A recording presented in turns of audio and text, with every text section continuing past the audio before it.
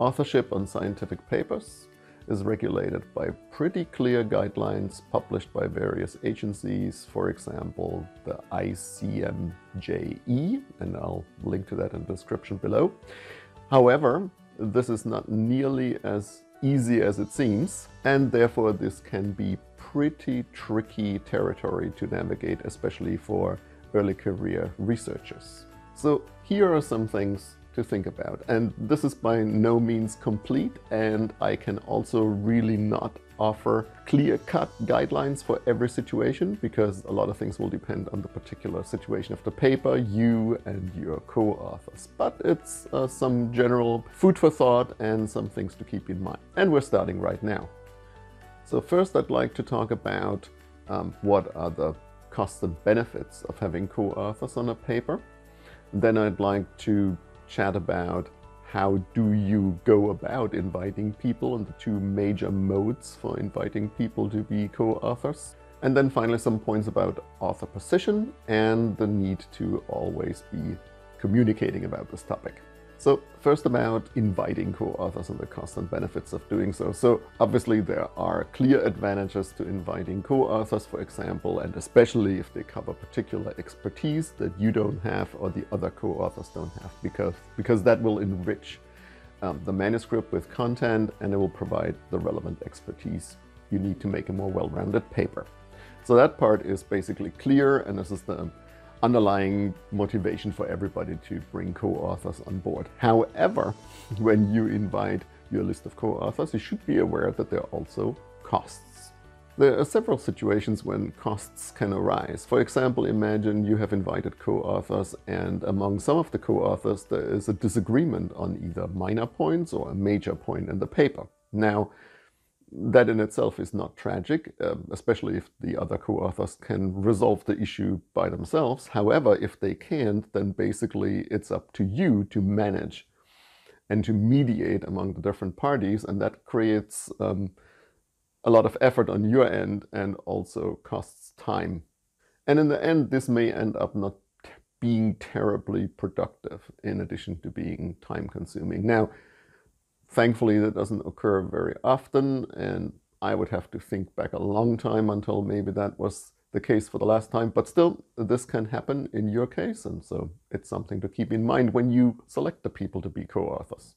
Of course, it's different if the very point of your paper is to resolve some of the existing disagreements in your field, and that becomes the point of your paper, right? So I'm not talking about that. I'm talking about a situation when this disagreement arises on an unforeseen point that you didn't see that one coming, and the paper is actually about something different. Also consider that the more people you invite to be co-authors, the more people with very busy schedules you have to deal with in the end. Now, it's not just the writing of the manuscript where you might have to wait longer than you like for the input of some people because they're busy and have other things to do. But this basically happens the entire life cycle, if you will, of your manuscript, because not only will you have to seek, of course, approval from all co-authors before you can go ahead and submit the paper for the first time and the various rounds of revisions that go before that, but also when you're being asked to prepare a revision from a journal, you will again have to cycle the paper and the point-by-point reviews to reviewer comments to all the co-authors and always get the agreement from everybody until such a point where you can move on. And then when it's published or accepted for publication, and then, everybody has to agree on the page proofs and so on. So basically, it is not just the writing stage where you have to deal with all these people and their busy schedules and the potential delays that come with that, but you always have to deal with that throughout the entire life cycle of the manuscript. And that can also be a cost. The way to get around that is very clearly you need to set deadlines. And you need to say, like, if I haven't heard from you by such and such a day, I will assume that you're okay with the contents and I will move forward. Otherwise, you're going to drive yourself crazy. Other situations can arise when one of the co-authors or several of the co-authors do not deliver. Now, this basically happens very rarely, but it does happen. Now, how do you deal with that situation? Do you remove these authors? How do you justify that? What is your criterion for removing somebody from authorship from a paper? Do you burn bridges by doing that? And do you incur negative karma in some way going forward? So it is tricky, right? When you have many authors, you have to manage these authors, and situations like that may also arise. Also consider that if you have some co-authors that deliver very little in terms of content to your manuscript, and you have other co-authors that deliver a whole lot to your manuscript, then you basically, by having everybody in the list more or less on an even footing, you decrease the value basically for the ones that have contributed a lot in your author list, who are just listed just like everybody else, maybe alphabetically or in some fashion. And then there's a couple of authorship positions that are more prominent. We'll talk about that in another point here. But there's only a limited number of them, right? There's first author, there's corresponding author, and there's senior last author in ecology anyways.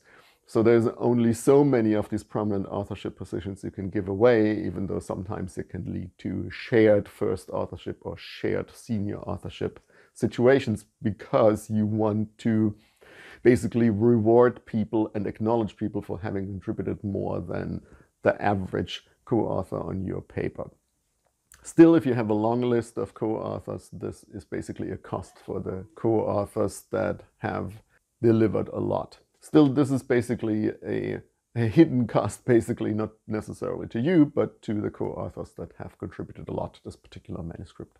Now, how do you invite people to be co-authors? And there's basically two modes, and maybe this is not known to many people generally speaking, but there is the opt-in and the opt-out mode of co-authorship invitation. And it may seem like the differences are very small and maybe not meaningful, but they are. So what does that mean? Opting in authorship means that you're being considered as a co-author on this particular manuscript, but you don't appear with your name on, let's say, the first draft of that manuscript. So then it requires action from your end to basically justify to be a co-author on that paper. That is opting in co-authorship. You're given the opportunity to be a co-author, but you have to act to become one. The other version of this is the opting out.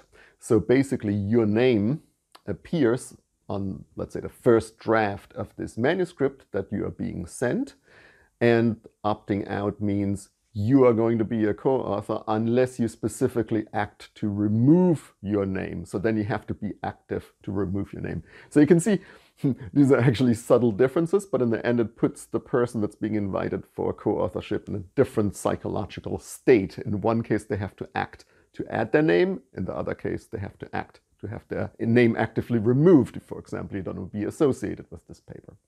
What is important is that you should make clear, either explicitly or implicitly, explicitly by stating this is an opt-in authorship model or this is an opt-out co-authorship model, or by making it clear by basically putting the name there. You have to make it clear either explicitly or implicitly under which mode you're operating, so it's clear to everybody involved where they're at. There's no inherent real advantages to doing one way or the other. It's just depending on so many factors, like if you really want somebody on this paper because of the expertise is very dearly needed to make this point and to maybe have the whole paper assume a higher level of credibility, then the opt-out would be a better option to choose, because then the name is there, and so they're maybe more likely to keep their name on the paper, all things considered and all else being equal. Now we've talked about advantages and disadvantages of adding co-authors, how you go about adding co-authors with the opt-in and opt-out model. But by having taken the step to add somebody as a co-author, the decision really doesn't end, because not all co-authors are created equal. Right? So authorship position matters a lot. Now this is a bit tricky because this differs from discipline to discipline, and even within discipline from country to country. So for example, in ecology, it's meaningful who the first author is and who the senior or last author in a particular manuscript is. Whereas in some disciplines like physics, authors are typically just listed in alphabetical order, and then the authorship order means nothing. And in some countries, it matters who is the corresponding author, not who is the first author or the senior or last author on a paper. Like in Germany, the corresponding author is not so important. What's important, who is the senior author. But in Germany, even who is corresponding author on a paper may also become important later on, because this is how it's often decided if publication costs are being reimbursed, for example, for open access publishing. And this can really make a difference of a couple $1,000s in the end, this little thing of who is the corresponding author on your paper.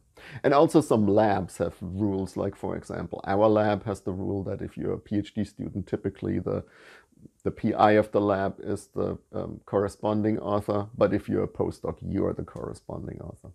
You can see this is quite complex, and there is actually an entire language of authorship. So if you look at some of the papers with many authors, you will see the first author. Sometimes the first author is being shared among 2 people, sometimes even 3 people. Sometimes there's multiple corresponding authors and multiple senior authorships that are being shared.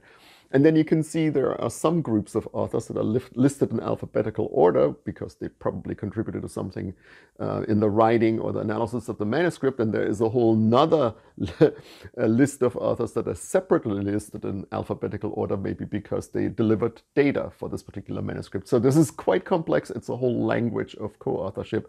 And this is why it's important that the co-authorship order is also being discussed up front.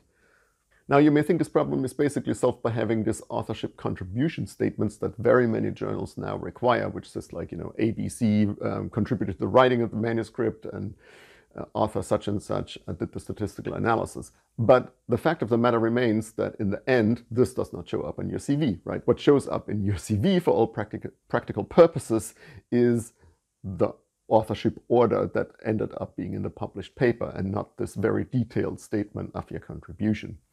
And therefore, it's of course important to negotiate, to discuss, to communicate about it. So this leads me to the most important point of this video in the end, is that whatever you do with authorship invitations and authorship orders, you must always communicate about it. You communicate with the people concerned. If you're a PhD student or a postdoc, it is vital that you also communicate with your advisor or your mentor. And nothing is worse than leaving out somebody who should actually have deserved co-authorship on a paper. So therefore, it's very, very, very important to carefully consider authorship and also the order of authors on a paper. So I hope this was helpful to you. Good luck with your next paper, all your co-authors, and see you in the next video.